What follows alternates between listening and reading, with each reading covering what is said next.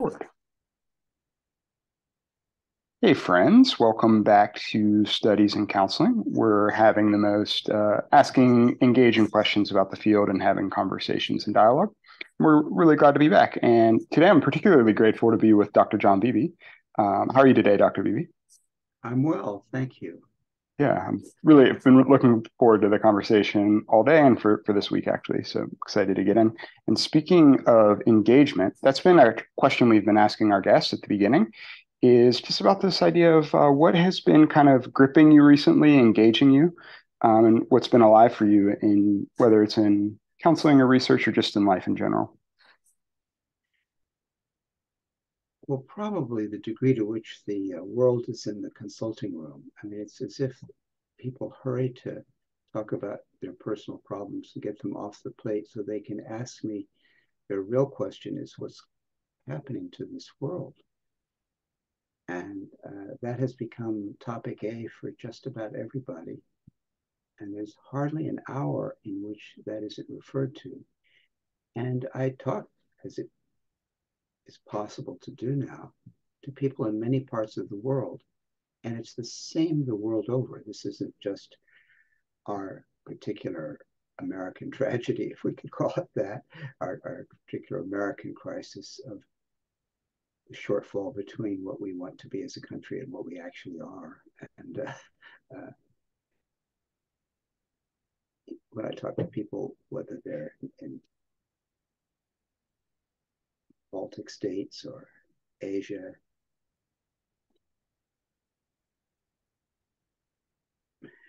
Northern Europe, it's the same. It's the same. The concern for where this world is going and the worry of it all, and the question beyond that of what does it even mean, um, is becoming the background issue in every psyche and very much influences not only conscious associations, which are partly media driven, of course, because we live in a world that has a certain amount of news addiction, I suppose you could call it. But also dreams, sometimes precognitive dreams, sometimes after the fact dreams, all referring to what's emerging, what the prospects, not just for life as we always worry about it, but also what the prospect, as someone once used a title, prospects for the soul. What are the prospects for the soul given that homelessness, for example, is becoming increasingly the living symbol of the world condition? Mm. And the question of what's really happening to the environment, what's happening to the weather, what's happening, above all, what's happening to the way people protect, take care of, and relate to each other, all, and in a political sense. The ancient Greeks would have understood what's happening to the polis, what's happening to the city-state world, and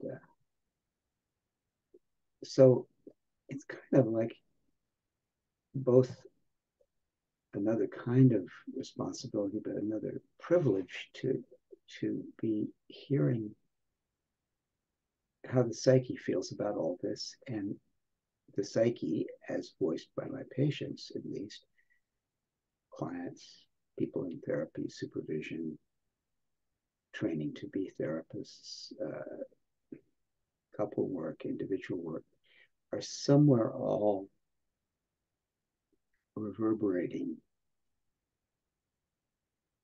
what's emerging and wondering what it is. So that I find myself saying to people, well, I think we're at the very hinge of history. And I think we have to realize that. And the door is going to open in one way or another, but this is the hinge. Everything hinges on this and what's happening now. And it's nice to stay current with it. And sometimes when I say that, it's reassuring, because I think some of the stories we hear about people of the past is that they kind of missed the moment sometimes, didn't catch when, and it's so nice doing this work at my age, which is almost 84, which will be in June, to just be there at my computer, looking to and talking to people around the world. I feel like I'm on, I don't want to say on the front lines, because it's not necessarily only a battle, but just that I'm there, I'm present, I feel like I'm in my time. I feel that's one thing. And I'm in my time mainly because I've been listening to the psyche, which is usually a little bit ahead of its time and sort of names the subjects that are important, and they've all turned out to be important. The one the psyche is named long before they were headlines, and that happens again and again. That a life spent listening to one's own dreams and talking to people who are having dreams, talking to people's feelings and anxieties, has opened up a being here now that I'm very happy about. So it's not just about revisiting the past to recover trauma, but to realize that the present and even the future is a trauma too. And to be in the present is very vitalizing for me. So I feel very grateful for having this work. That's the simplest way to say it. Yeah. So you've been kind of engaged by the moment, and noticing in your clinical work that there's almost there is a dominant theme of trying to make sense of the world, the state of the world. And one of the dominant themes I was picking up, it was interesting to connect like homelessness, the crisis we have with housing, and the environment, our home. Exactly. Yeah. It's the ultimate issue. And the more we learn about our nearest neighbors, Mars and Venus, if the dinosaurs won't even come to Venus until the volcanic activity stops, and whoever was on Mars at one time, from microbe to Minotaur, has long since been buried in the dryness of the burned out planet. So there we are between these two neighbors that one hasn't cooled down enough, and one has dried out. And what a gift we've had to have a planet that lets us do all the things we can do. What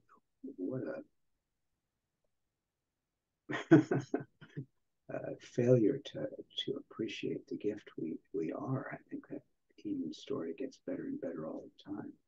I'm not grateful enough, but to kind of let it be an Eden. One thing you're talking about too is really striking me when it comes to like working in the consulting room about being with the moment or not within missing the moment. This is interesting because I could imagine wanting to maybe I can imagine I have a fantasy of being in therapy myself and like someone saying, let's stay let's talk about you. Let's talk about the relationship. Let's not talk about like the world. Like let's get focused. And I'm hearing like almost a different tack that you're taking is like, yeah, let's be focused on this crisis let's not miss this, and be stuck somewhere else. So I was just intrigued by that as a way of working, but staying with the moment. Well, there's a very sad story about Jung, and what made Jung so interesting was that his psyche had so been on the case in the run-up to World War I. He was active in developing the very basis of a depth psychotherapy that included the unconscious. He was still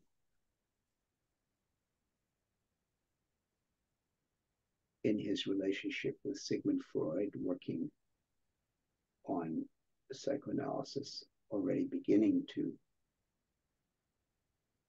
qualify, limit, and disagree with Freud about things, which was not easy to do. So they were nearing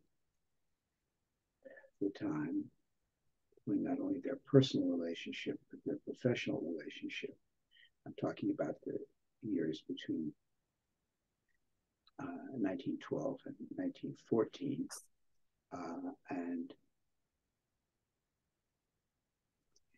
it was in the fall of 1913 that he was on his way, as people are in countries like Switzerland and France. The ritual often is going to your wife's mother's house for a Sunday dinner, a very frequent ritual in that part of Europe. And he's on a train, and suddenly he has this sort of vision of Europe covered by a lake of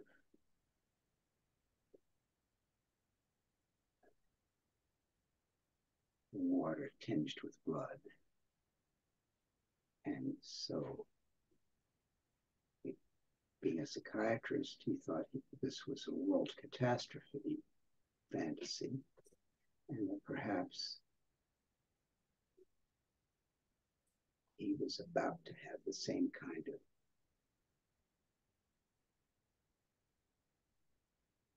psychological catastrophe that he was used to treating in patients that he'd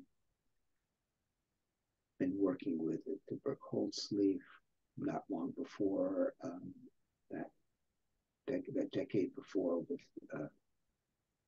Eugene Bleuler, who named schizophrenia and was the major psychiatrist of Central Europe, created basically the kind of psychiatric education I was able to have. And there was Jung as his first assistant, working with schizophrenic patients and making himself famous by having some capacity to reach them psychologically and with psychotherapy and counseling. And he knew as a psychiatrist that people who are going to have schizophrenia often will start by having a fantasy of a world catastrophe. So Jung thought, oh my God, I'm going to have a psychosis, and I don't know when that's going to break, but I'm going to have to do something about this. And something he did was to start his process of active imagination, in which he went looking for the soul he felt he'd lost in the course of developing his medical credentials and power. But what he meant by his soul was actually very specific. He had, since late teenage years, kept a kind of spiritual diary of inner experiences, and he would record it. And there was a notebook that he was using, and around the time he had graduated from medical school and begun the ascent that took him to study in Paris and to work with Bleuler and to do all the things that were going to make him famous, he had simply stopped writing in that notebook. So Jung kept track of things. He was in some ways a very orderly person. So every book in his library had an index card that he had made himself since adolescence. So it was very easy when, after he was gone, for people to organize his library, because they already had these index cards. They became the basis of all his bibliographies. And so he still had the same book. And so 1902 it stops being there stops being any entry. And then in 1913, there starts being an entry again, and he starts keeping track of his fantasies and his dreams, and develops the technique of active imagination, where you don't have to be asleep to have, you can have a kind of, not exactly a dream, but you can have a visionary experience in which you actually engage with your own unconscious. And he went into that with the idea of looking for his soul and writing down these experiences, including that vision that he had and certain dreams that came up. He discovered some very interesting things, one of which was that he wasn't actually crazy or going crazy, nor had he fully lost touch with his soul, because he met her very early on.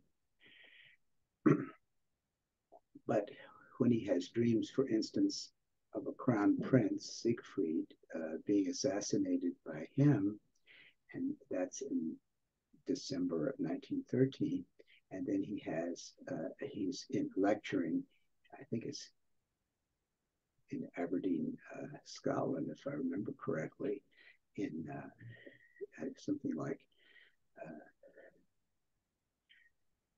if memory serves, June 30th of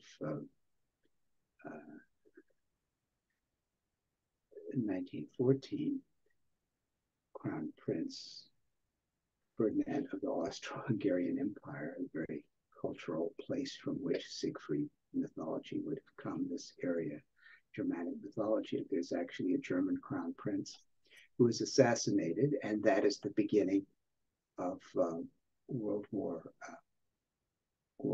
And he said he was the only person in Europe who was happy, because it meant to him that he wasn't psychotic, but that what he'd been having was a kind of precognitive vision of some kind of an actual world catastrophe, rather than just a subjective inner state of catastrophe, for which there were ample reasons. He was having problems in his marriage, he was having problems at work, he was having the beginnings of a midlife crisis, and he was having what nowadays would be diagnosed as an agitated depression. I do think there might have been something a bit bipolar about Jung, but I don't feel that there was ever, I don't think that he doesn't have the feel to me of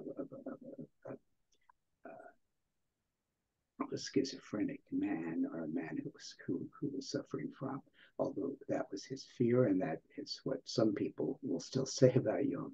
So there is a man who, by staying in touch with himself and his visions and his feelings, even though they're personal issues, doesn't resist the temptation to reduce them all to the recapitulation of early object relations, but rather he's dealing with his participation, even if it's what he would call, following Lévi-Brul, a participation mystique, a mystical participation, which is perhaps in part like projective identification of Melanie Klein, some kind of unconscious buy-in to something going on in the world. Nevertheless, he took seriously the fact that this could be the engagement with the world. And in fact, the soul figure that he met early in his search for the soul, Salome, who was very extroverted sensation in type. She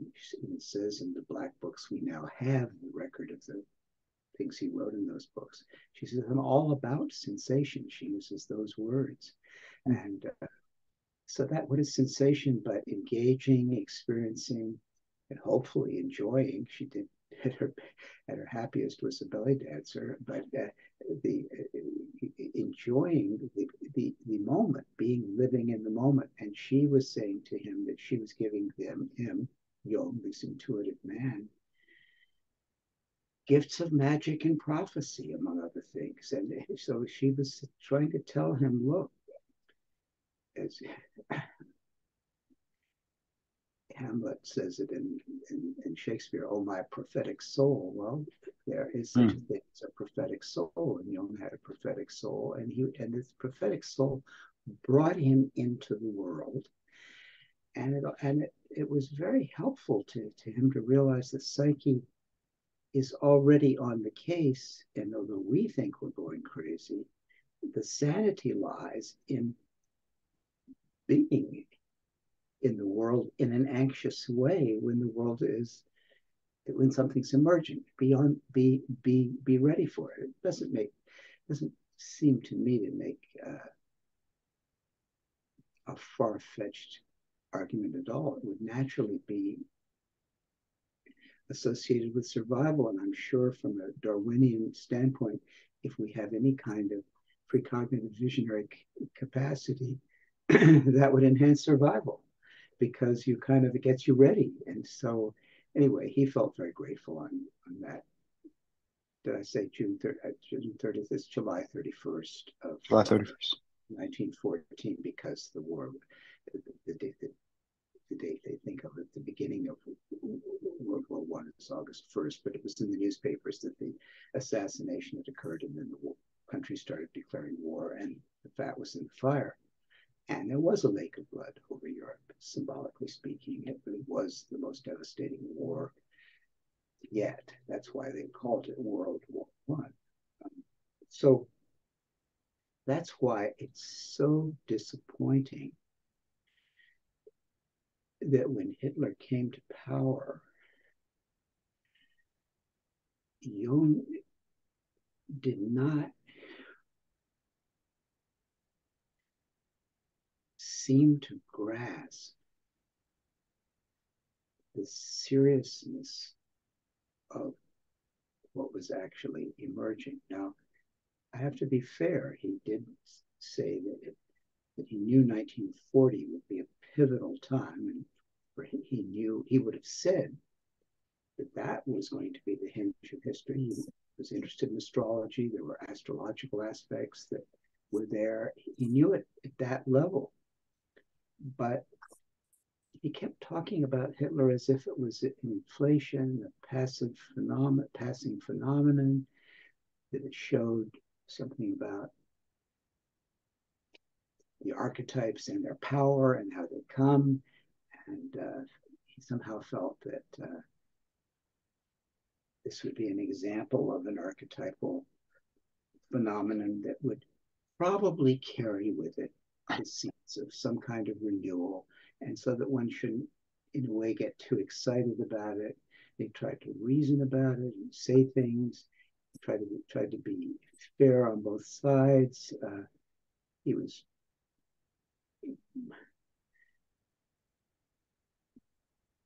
conservative in his politics. He wasn't fascist, but he was not. There was a certain. There's a word that going to be a little unfair to you, but there's a word the French use, bien passant, taking things. You just sort of say, this too will pass, kind of thing, or this too, and so. So finally, when his friend and follower, who's in Israel, a wonderful Jungian analyst, Eric Neumann, writes to him with great concern about Kristallnacht, that terrible night when Jewish businesses are all broken into by stormtroopers, and the venom and the virulence that was not long, 4 years later or so, break out in the enactment of the final solution. But when it becomes perfectly clear exactly how ruthlessly Hitler's regime was going to treat the Jews, Neumann, a Jewish man, writes to him with concern about the events, and Jung writes back, I've been so occupied with my work on the spiritual exercises of St. Ignatius that I really haven't been paying too much attention to what's going on in the papers. Well,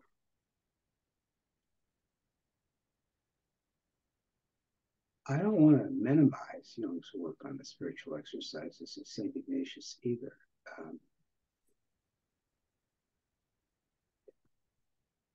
They were created,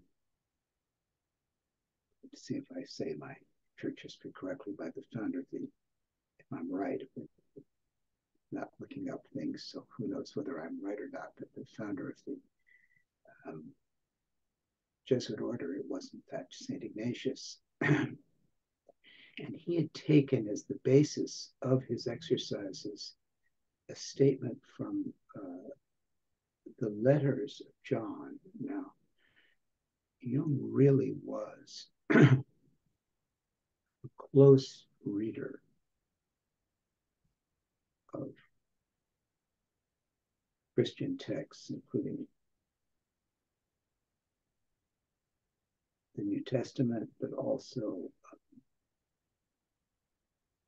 the Church Fathers. And he had a phenomenal understanding of this. And he was particularly taken with the letters of John. There was an opinion that John was one of the four writers of Gospels,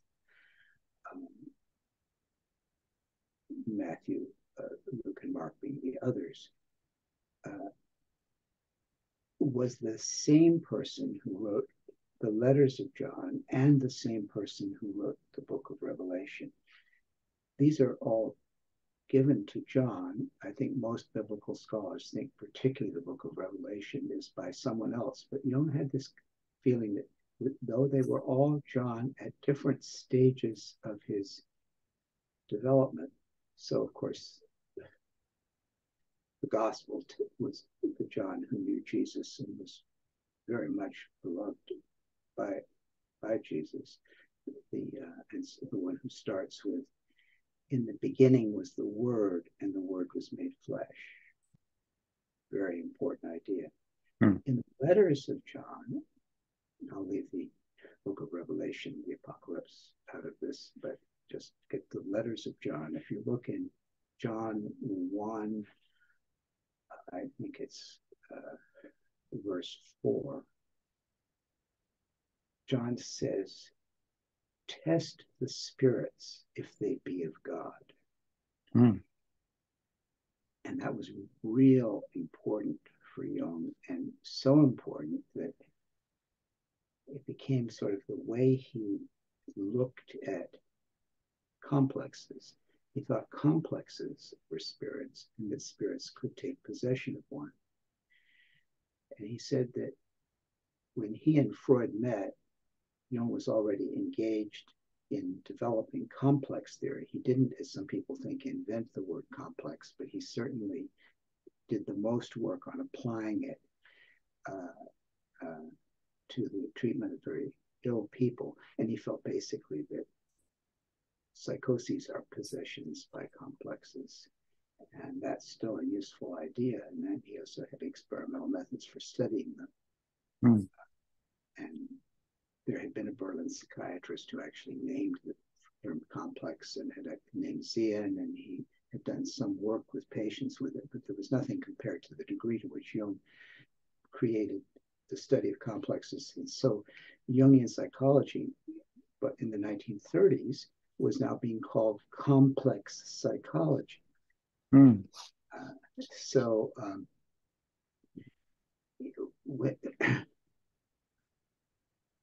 When Freud and Jung, so Freud was talking about unconscious conflicts, but there was Jung with his complex theory, and it was attracting psychiatrists. Freud wanted a psychiatrist aboard. Freud was a neurologist. There weren't many psychiatrists at all in the psychoanalytic movement at first, and so he wanted somebody who could deliver psychiatry, and particularly American psychiatry, to psychoanalysis, and it worked. I mean, Jung was a great ambassador. So he and Freud talked a lot about complexes, and in his 1939, in memory of Sigmund Freud, written just a few weeks after, and published a few weeks after Freud had died, Jung says that what he couldn't get across to Freud was that when a complex possesses us, it's not just some unconscious conflict from the past taking over, from which we have to be delivered but it has a spirit and tests the spirits if they be of God. That is to say, the possessing complex may have a purpose, have a reason, have a goal in taking possession of us, so that we will realize some value that has been ignored. And he said it was in vain. Freud couldn't take that aboard, and would actually, from a Freudian point of view, that's mysticism, the idea that there's a purposiveness to neurosis.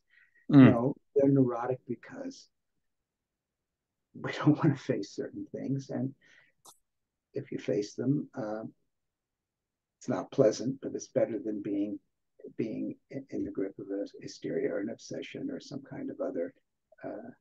So Freud understood the possession, but he didn't understand the purpose of the possession. And Jung never said that all the complexes would be of God, but they might be. There might be a purpose in it. And his own experience with being possessed by this image of the lake of blood was an example of a complex occupying his attention and crowding out just about everything else, to the point that he wondered, am I going crazy or what?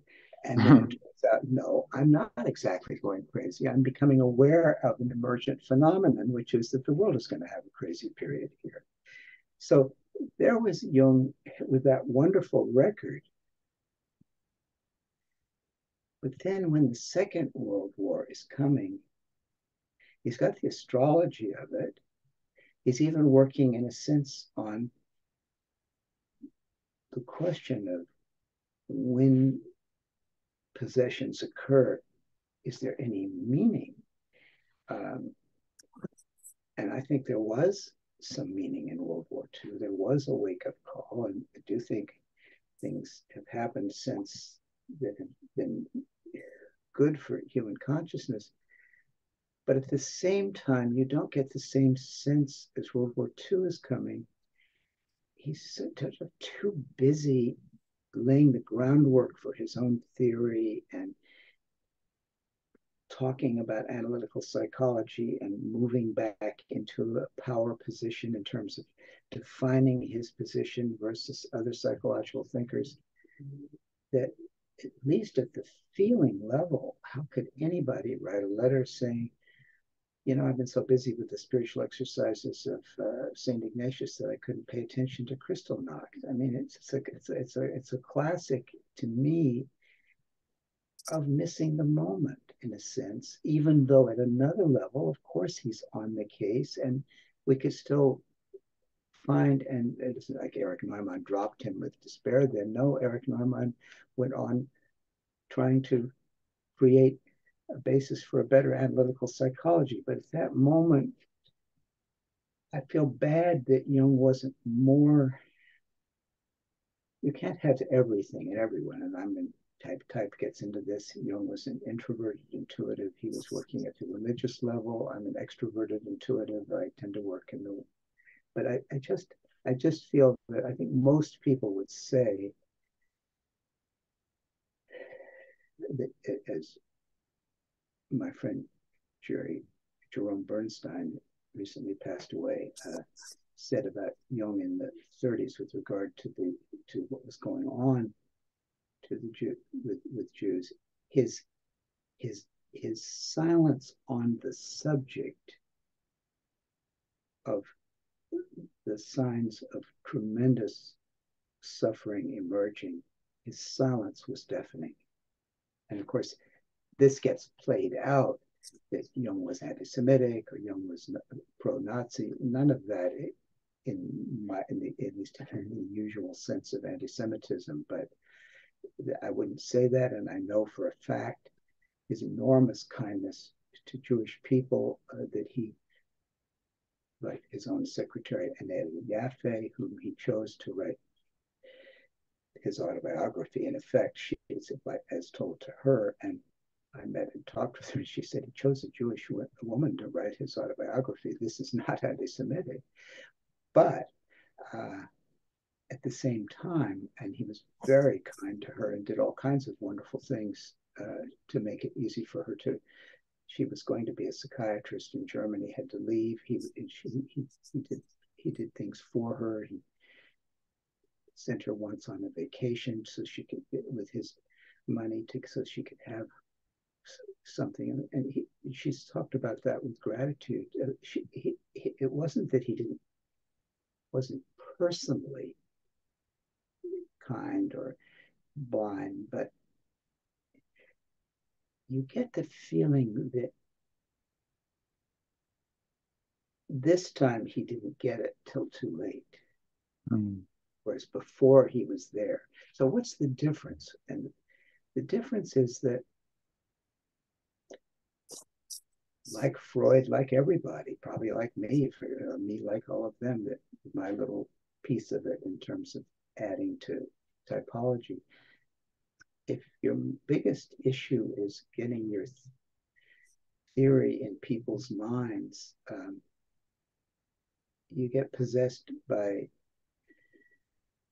your local ambition, and you're no longer on the front lines paying attention to what's emerging, for which precisely our present theories couldn't possibly be complete. That's the whole point of paying attention to the emergent, is that that's where theory should come from, is making room for what's emerging. But when you're trying to keep treating history like a horse and you're trying to tame it so that it will, and you can ride on it with your theory, then you've sort of lost that thing that Jung had when he was younger and didn't know so much. So let me call this in praise of not knowing everything and not getting too caught up in your theory, because I think even Jung, but the best part is that I think he realized this, and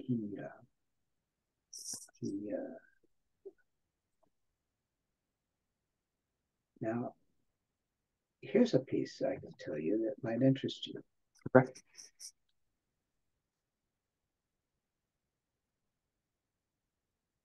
I was able to publish a paper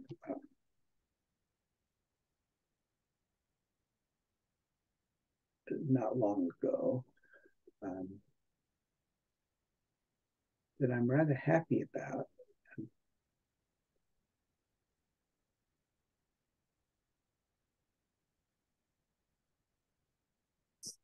It came out of some proceedings of a conference in Prague that was given by the International Association for Analytical Psychology. And I had an interesting document that had been sent to me by Vicky Jo Varner, who is a woman I met through my work on typology. She was present in a number of my lectures talking about my own additions and extensions of Jung's idea of the 8, what we nowadays call function attitudes, with the original psychological types being not types of people, but types of consciousness. So he names these as function types, and they're the famous thinking, feeling, sensation, intuition in their extroverted and introverted aspects, which gives you 8, what nowadays we call function attitudes. He would have called them function types of consciousness, not types of people, but types of consciousness. Call them the brilliant particles out of which consciousness is made, the 8 species of consciousness. And I've been very interested in that. Vicky Jo was very interested in what I had to offer, and she's herself got her PhD and is a remarkable person about typology. And she sent me a talk that Tony Wolff had given in 1934 on a trip to England, and she gave it in English, and I was able to get permission from the Analytical Psychology Club in London to quote from this essay that this talk that she gave, in which she talks about a dream about the coming of the events in Germany at that time, which would be, of course, the coming to power of Hitler. Now, that took place in 1933, and she's lecturing in 1934, and she's talking about a man who was about 60 years old, who had a particularly strong interest in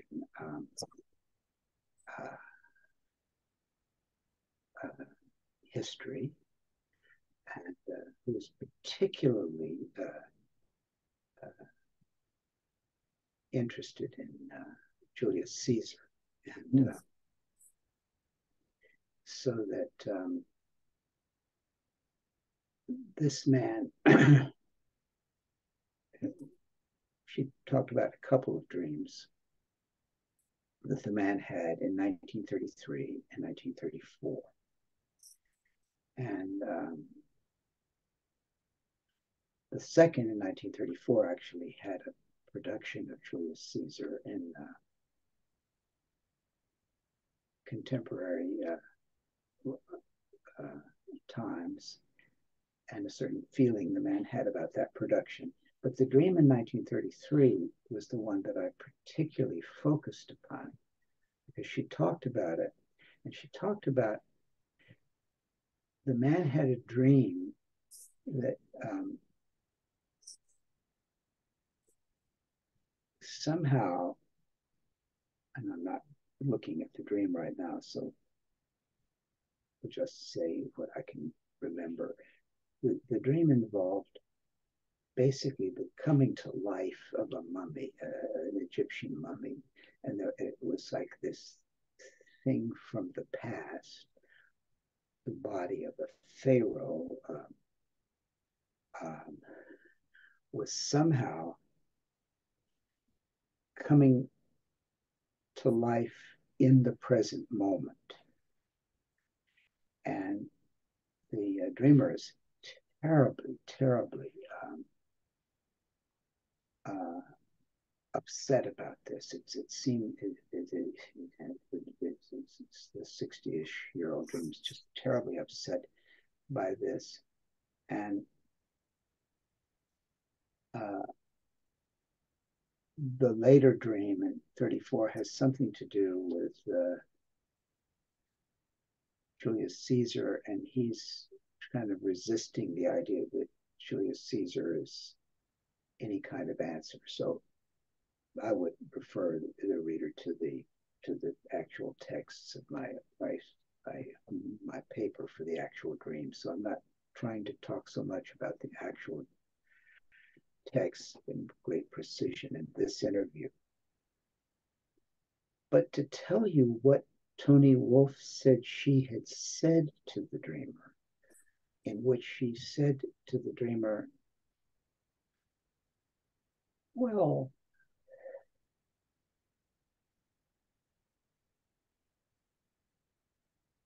who was the man of the hour that stepped forward to save Rome when there was chaos and the Republic wasn't working, and there was the need for a strong leader, and then he assumed the powers. He was a conscious man and a cultured man and a writer of history and a knowledger of history. And this man was able to come in at this time. So you don't need to be so worried about the re-emergence of a pharaonic principle or the replay of some of the events, because there is Julius Caesar and he will seize the power. Now, what a wildly interesting, reductive, analytic interpretation that is, because of course, What happened is that after the assassination of Caesar, who had as chief, who had tried to stay not only the consul of Rome, but appropriated dictatorial powers to save the Republic, ironically, after his assassination, parliamentary democracy disappeared from Europe for 1,700 years. It wasn't until 1,700 years later that there was any parliament in Europe that was powerful enough. In other words, that centralization of power. Moreover, the obvious feelings of the person in the dream of 1933 was that this reawakening of the mummy, the pharaoh with the absolute power, was a horror. It was an archaic thing coming to life that was a horror. So in the typical way of the analytical psychology, the affect is given short shrift of the dreamer. Instead, the image of the archetype is said, and you have nothing to worry about. Since I believe that the 60-year-old man whose dream she was talking about was C.G. Jung, because Jung was fascinated with history, and Jung kept a bust of Julius Caesar in his consulting room. I believe that Jung had these dreams, told them to Toni Wolff, and got that interpretation from her. Now, that's what happens when you use your second wife with whom you're having an affair as your analyst. I think it's a terrible analytic interpretation. But I also think that that explains in a human way that Jung's psyche was on the case. But the theory of complexes and complex psychology, now, fortunately, Jung was moving away from the influence of Toni Wolff, who was embodying his own, she was present at the creation of his own great theory of complexes that became analytical psychology and complex psychology. But he was beginning to get interested in alchemy and interested in things that were more, and Toni Wolff couldn't follow that. And so Marie-Louise von Frost says that's where she made her mistake, because at that, because she couldn't participate with the same zeal she had participated in the theory of types, and she may even have written the definitions in the book Psychological Types, and she was there as he was developing complex psychology. But you see, when a theory starts taking over and you don't listen to your sensitivity to the emergent, then I think the irony is that the young Jung, who didn't know anything, was more able to be present than the older Jung, who knew too much and had somebody reassuring him with an interpretation. And he sort of acted out that interpretation when he talked on Berlin radio in 1933, when he was talking about basically that Hitler was the Führer principle. Well, the Führer principle is both the Pharaoh principle and the Caesar principle and so forth. And that this would, and that the Führer needed to know himself better, but that he didn't think that it was a sense of not something that wouldn't come to too much.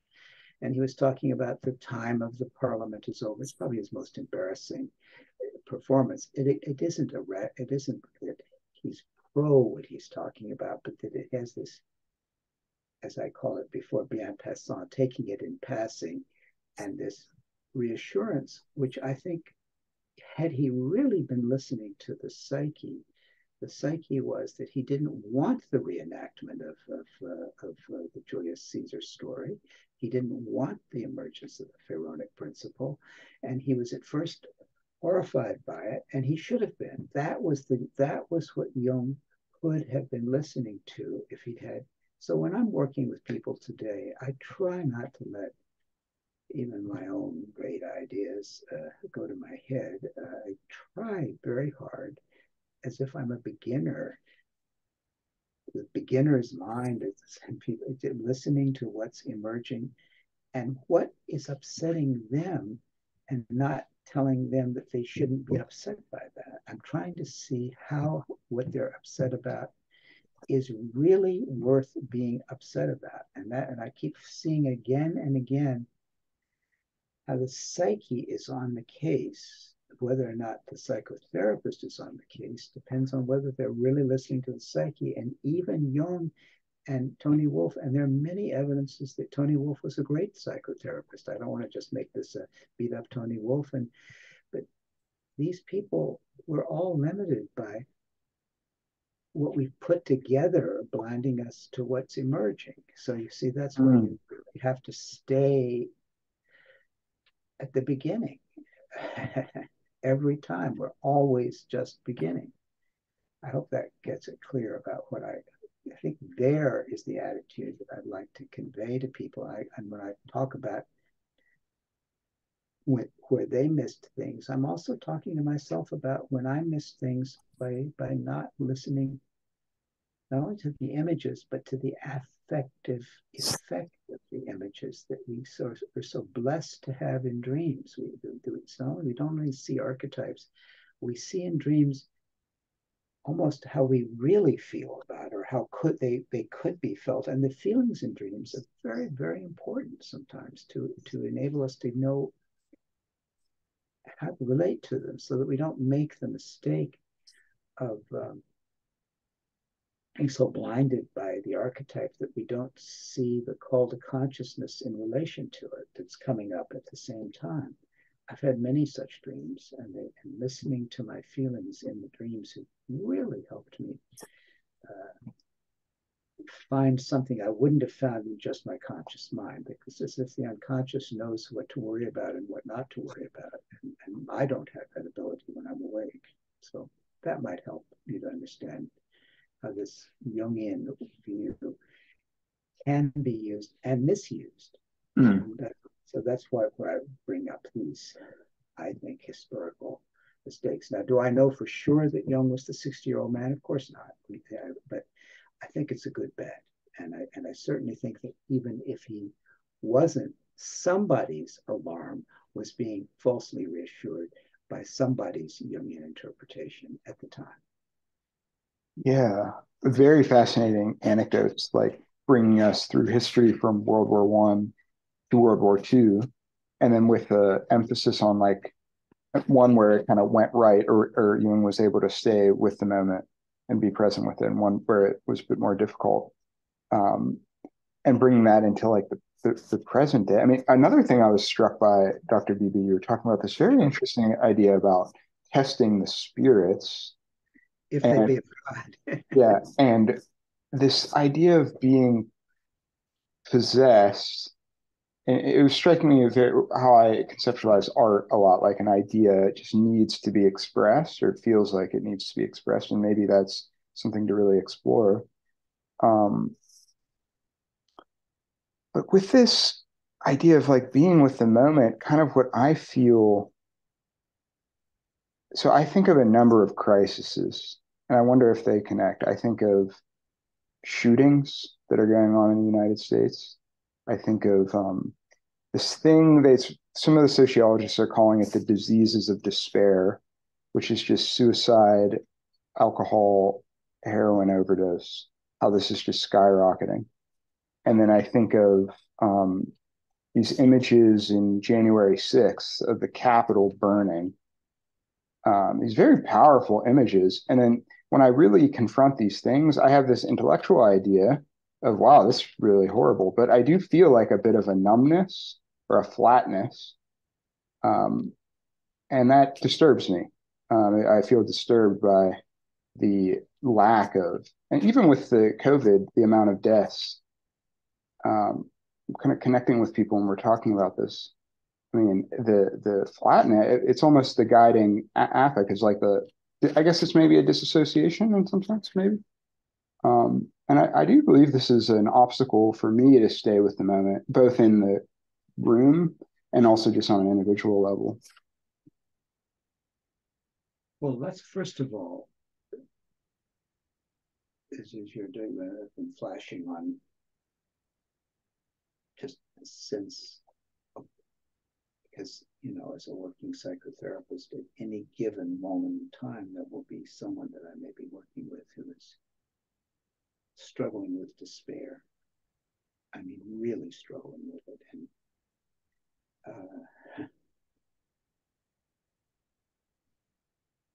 testing the spirits, finding out that they're not of God and don't seem to be of God and can't imagine another solution than ending it all. And so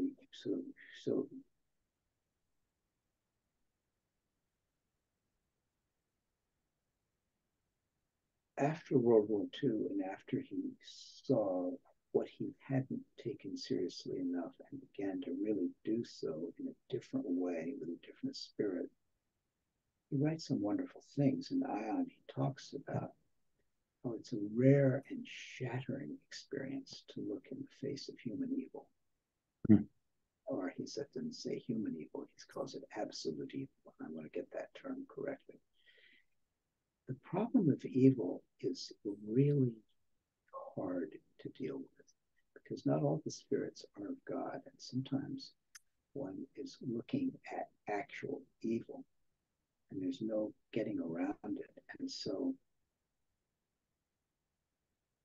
we might meet this when we're very young in certain aspects of our families, aspects that go under the rubric of sadism and the kind of ruthlessness that's involved in various forms of child abuse. So the rare and shattering experience is the experience for some people early in life, and it can haunt them their entire life, as we all know. There's a lot of gratuitous evil in this country right now. And I had a very intuitive man that I saw at a particular time around the year 2000. It was basically articulating for me something that I was feeling that many other people have felt, and perhaps concretized in what I would call the wrong way, but that feeling that Satan was stalking the earth. One could actually have images of something shadowy on, and people did have such images. Now, kind of coalesced with the World Trade Center bombing, and then many people pretty evil act actually. And, a lot of people respond in different ways, and of course we're all aware of how people with a sense of evil will often do evil in the name of conquering evil, and that's an obvious problem. I suspect that even some of the people who are shooting people imagine that they're also killing evil when they do so. I mean, I don't know that that's been stated as such, but we of course see the evil in what they're doing. But it's very hard to have a sense of evil, respond to it without yourself becoming an evildoer. I mean, that's part of the contagion where I believe in the autonomy of evil, or a figure like Satan makes sense. So I feel like I think we need to have compassion for how many people despair of being up to the problem, dealing with so much evil at one time. Especially if you have doubts about yourself and don't even think yourself is a very good person. Or even if you do think you're a good person, you may feel that you're too weak to deal with it. So I have a lot of sympathy for people who feel despair.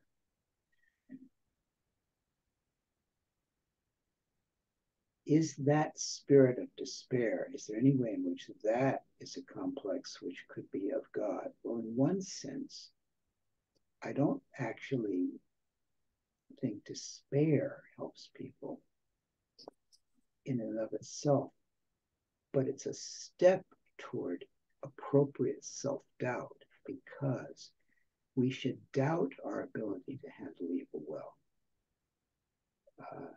And then maybe we'll find the strength to handle it better. And I would say that every psychotherapist is called upon to deal with something evil, either that's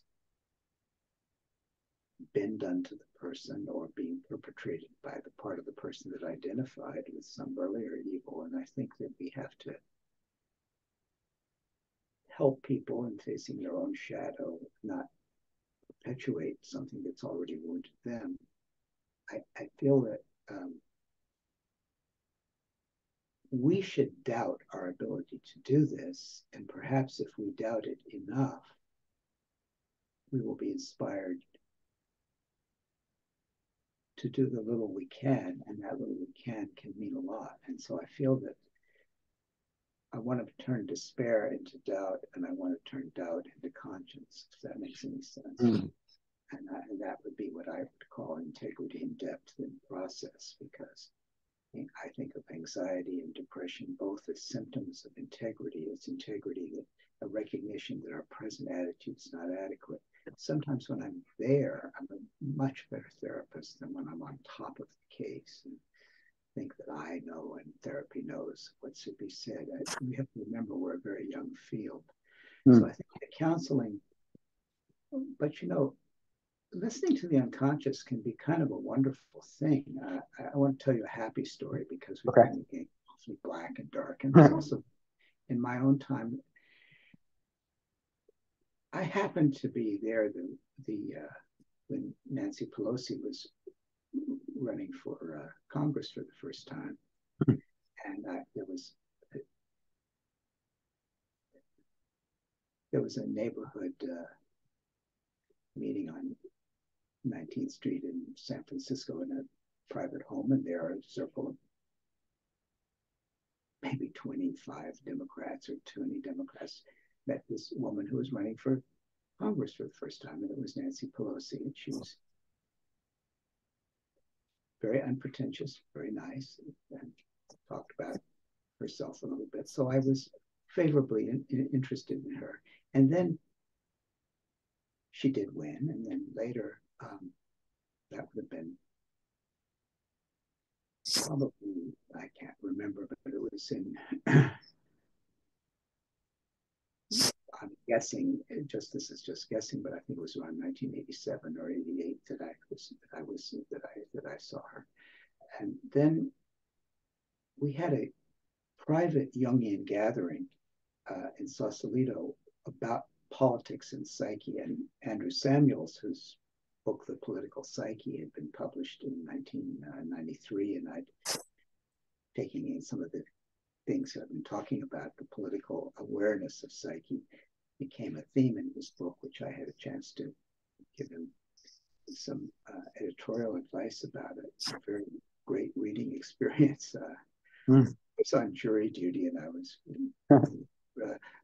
had hours to go over Andrew's manuscript, and in jury duty, I was reading Andrew's The Political Psyche in manuscript. A wonderful experience. Anyway, he was there. Clarissa Pinkola Estes was there. Bill Bradley was there because he was friendly with one of the men, Thomas Singer, who worked on the theory of cultural complexes that Samuel Kimball's in our institute, and Tom Singer worked together on their book on cultural complexes. But Tom this year had published a book, edited papers called the Vision Thing, and so it was all about the politics, and that was very much in the air. And we had this conference and talking about psyche and politics, and interesting people there. The novelist Isabel Allende, who was the niece of the Allende who was assassinated in Chile. She was there, not talking, but present in the audience. It was really quite an event. And Nancy Pelosi showed up. just to pay a visit. And she said something rather marvelous to us. She said that she'd heard there was this conference of Jungians and she wanted to come. She was there with her handsome assistant, and it was really quite a nice thing. And she had a lot more elegance and persona than when she just was running. But she said that she came from a Catholic family in Maryland, and that they were a political family, and that meant that the men ran for office and the women passed out leaflets, and she went to a Catholic university. But in her, I think it was her senior year, a book was assigned, and it was Jung's Answer to Job, in which he underlines something that in 1950, Pope Pius, yes, 12th, had made a dogma, which was the doctrine of the assumption that Mary was actually in heaven, received in heaven, taken up into heaven. And therefore, Jung had underlined this in Answer to Job. I knew this because I had read a bit of it, and I hadn't read all of it at that time. He had said that this was the most important event in church history in 2,000 years. Somehow when I read that as a very young Jungian, I read this, and I knew the date of the book was 1950, and somehow I read that sentence as this is the most important event in history in the last 2,000 years. And I said, and I remember my ego reaction, you could say. I just said, give me a break. 1950 was when the hydrogen bomb was a reality, and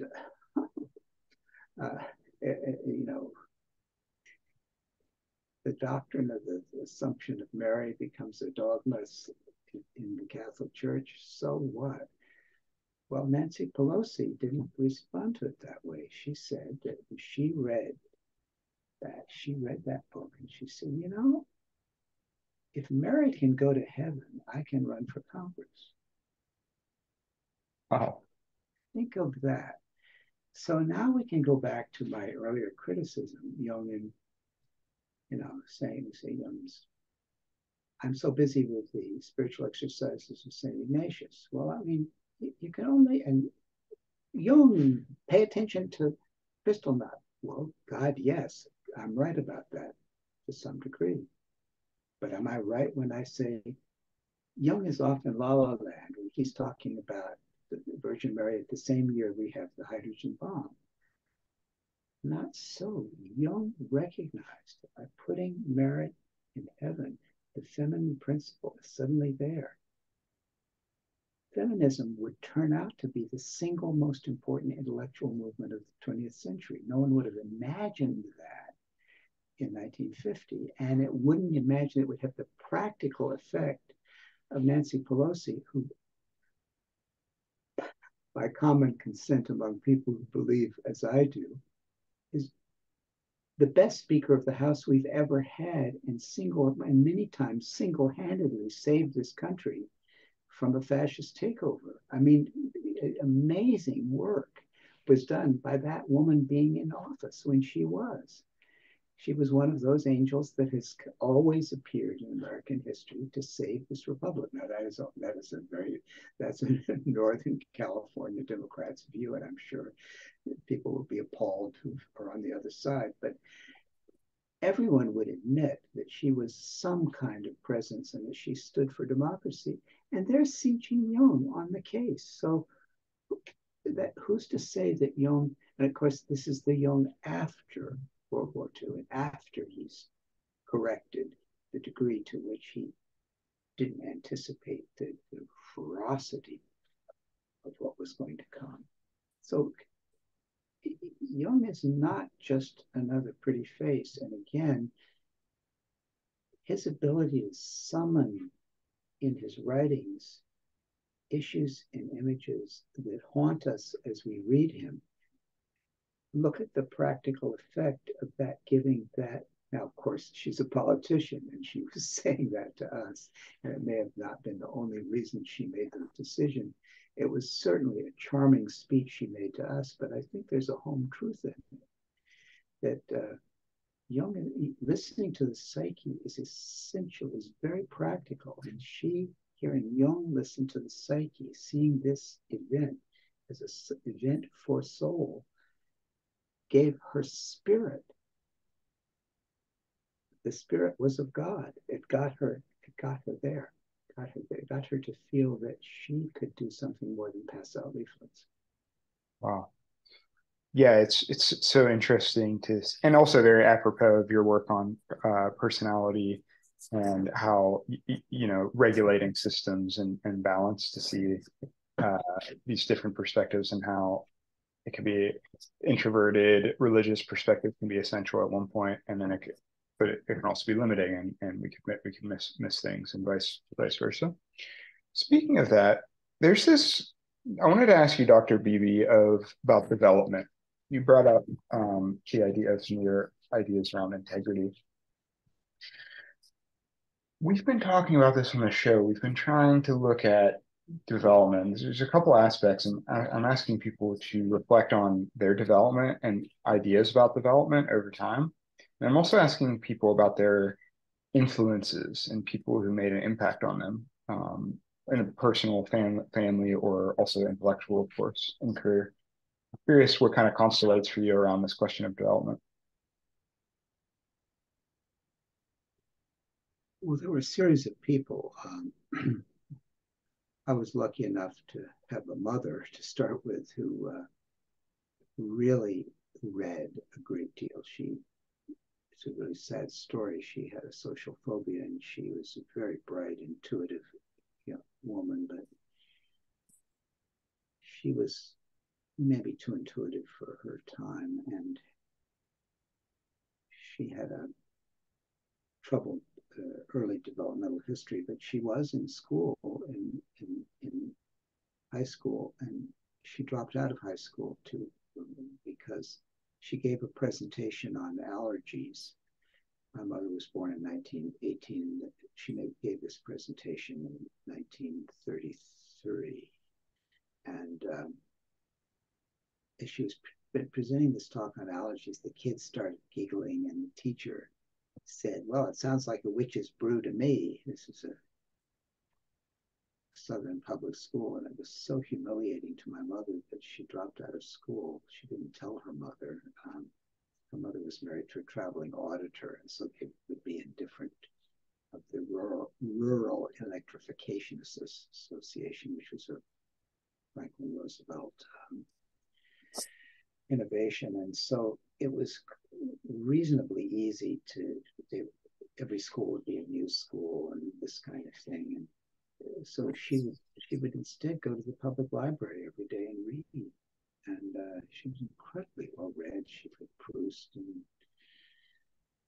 Joyce and Mann and so many things, Carson McCullers. And I was very fortunate to, she loved movies. And so she was very psychologically minded. She did have some therapy, but we had very little money. She was able to trade doing some secretarial work for doing therapy. And so she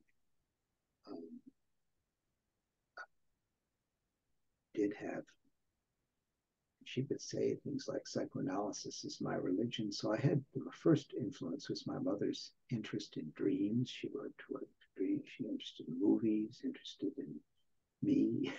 I certainly got a lot out of having an introverted, intuitive mother to kind of pay attention to psychological things when I was young. Then when I went to college, I had a friend who again, through the feminine side, my father was a military man. My parents divorced when I was young, and so I didn't have a lot of contact with them. So I'd often meet things through the feminine side. But there was a mother of a friend of mine named Nancy Hale, was her name. And she held the world's record for the most number of stories sold to the New Yorker in a single year, and that was 12 back in the 1950s. She was frequently published. And she had had a Jungian analysis, and she talked about it a great deal. And she's the person I first talked to about my own wish to do psychological work. I started as a volunteer in a mental hospital, and that was so exciting to me that I did with the children's, working with autistic children, that I got interested in being a psychotherapist. And I went to medical school. When I was in medical school, the big influence on me was time I spent with a psychologist who was actually a philosopher who's rather famous now, Jungian, who created the focusing technique. Mm. He was sort of my mentor for a time. I was working as a research assistant with him, and my name is on the first published article on the focusing manual, and because I'd done some research of applying the manual in schools. So we had long and endless conversations about psychology, in his book Experiencing and the Creation of Meaning, and his emphasis on felt experience was so helpful. So it gave me a way. When I got into therapy myself, I was interested in Carl Rogers, and I wanted to have a Rogerian. The man I asked was a Jungian psychiatrist, but who I just was a man working at the same hospital that I was doing my internship in, and he was in Jungian training. I wasn't that interested in being a Jungian, even though Nancy Hale had been in Jungian analysis and talked about it, and I had a friendly feeling about Jung in that sense. But it was really Rogers I wanted, but my friend said that, well, he couldn't find a Rogerian in San Francisco, but there was a man, and Carl Rogers would stay at his house when he visited San Francisco, and he was a Jungian. Would that be good enough? And that was my first Jungian analyst. So in the course of working with him, his name was John Perry, and he was very, very good with dreams, and he did a world of good, as I described the affects I was having, which I described as a depression. He said, well, do you ever dream when you're depressed? And that question opened up my life, because I'd always dreamed that no one had ever accorded it that kind of value. And suddenly my mother had, but that there was something incestuous about that. Here I was really, they were my dreams, and somehow. So then I found myself able to talk about my dreams, and the rest was history. Sadly,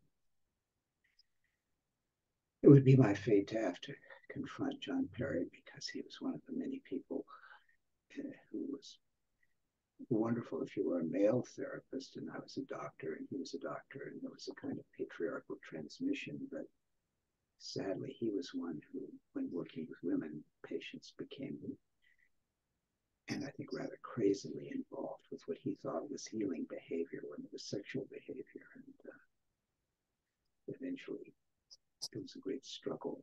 And what it was a personal making of my life was to, no matter how much helped I was by this man, I was very helped.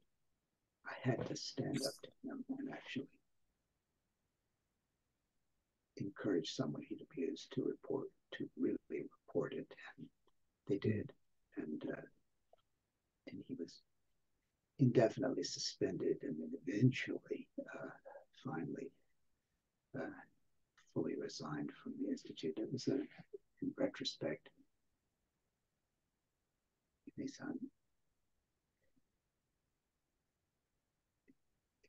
it took longer than it should have. It was too little and too late in one way. In another way, it was the necessary thing, both for my growth and growth of my whole group of people, and I was not the only one to kind of come to terms with. This is dangerous, sensitive work, and we have to treat it with great respect, no matter how good we are and how smart we are and how sensitive we are. Our love is not the healing power, nor is the beauty we encounter when people's psyches are waking up. ours to savor and delight in an incestuous, abusive way. And so those were the mentoring experiences that I had from women, my mother, Nancy Hale, men, Eugene Jindal and John Perry. Later, I got to be working with a woman analyst, Elizabeth Osterman, a remarkable person, taught me a great deal about spirit and then finally and humility, and then Joseph Henderson, who I really, really enjoyed working with for almost a quarter of a century, and was in that sense such a great role model for me, both about always say what you know and always say what you don't know, be present. And that was really quite helpful. And he was very, very good analyst for me. And I think he really helped me and really cured me of some things that you wouldn't expect to be cured of. And also taught me by example that there's never a cure for being yourself. I mean, that's all you have. So those were my mentors, and those are my role models. Yeah, it's a beautiful just final summation of that, of not trying to cure the self, and this idea we've been talking about from the beginning about testing the spirits they might be of God. It's just that's been a real theme for me in this conversation. And I want to thank you, Dr. Beebe. You've been extremely generous with your time today, and it's been amazing to talk with you. I think in the spirit of how we started, we tried to stay with the moment. What we didn't get to cover was the absolute incredible work you've done and are doing on personality. And I'm curious, if people are attracted to you and your ideas and your way of working, where do we go? Where do we go to learn more about the work of Dr. Beebe? Two places. Start with my book, Integrity in Depth, because that's the point of the whole thing, is in a sense to awaken yourself to the potential we all have to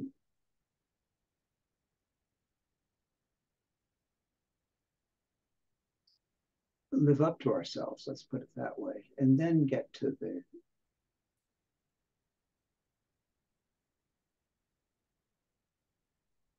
book on psychological types, energies and patterns in psychological types, and psychological type, actually, and energies and patterns in psychological type, the reservoir of consciousness. And I think that the subtitle often does contain the real meat, or in this case, the real river. It's the reservoir of consciousness. It's the fact that we have in us this capacity for consciousness, these 8 brilliant particles that you named, and that they arrange themselves in us in different ways, and we could call those the type profiles, of which the famous Myers-Briggs type indicator has developed 16 profiles of personality based on what one's dominant type and one's auxiliary type is. My book tells us what dominant and auxiliary mean and what the other 6 mean, and what it means to have access to all of them, and how each is carried by a different archetypal field. And of course, it's the type that's important, but there's also the archetypal field carrying the type.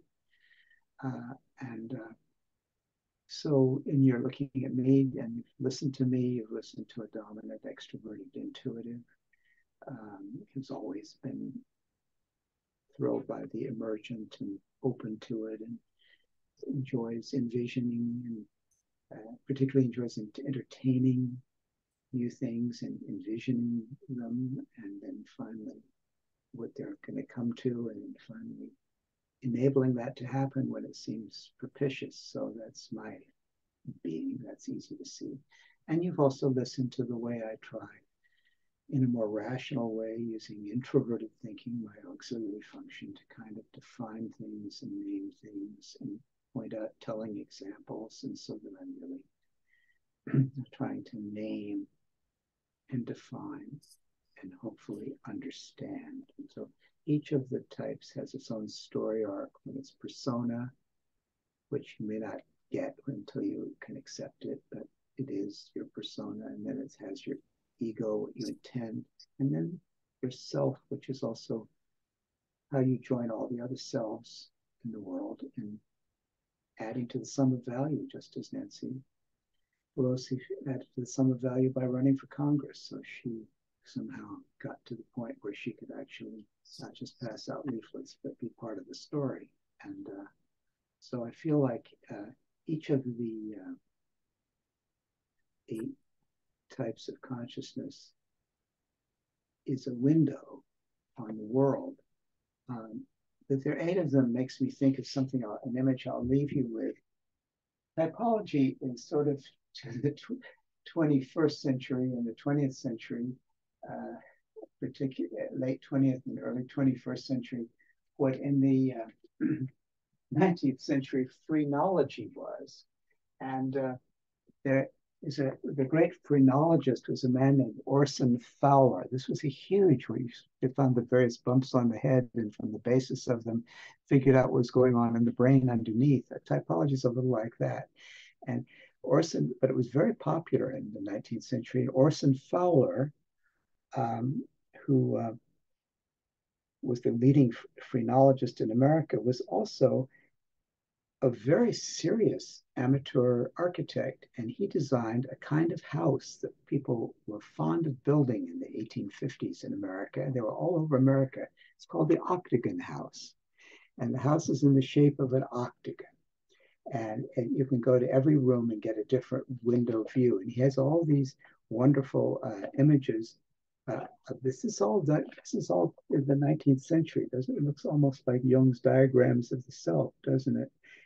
His ground plan for the house. And the houses themselves were quite interesting and beautiful. And there's one in San Francisco down near Union Street. People visit and so forth. So I like to think of what I've been building is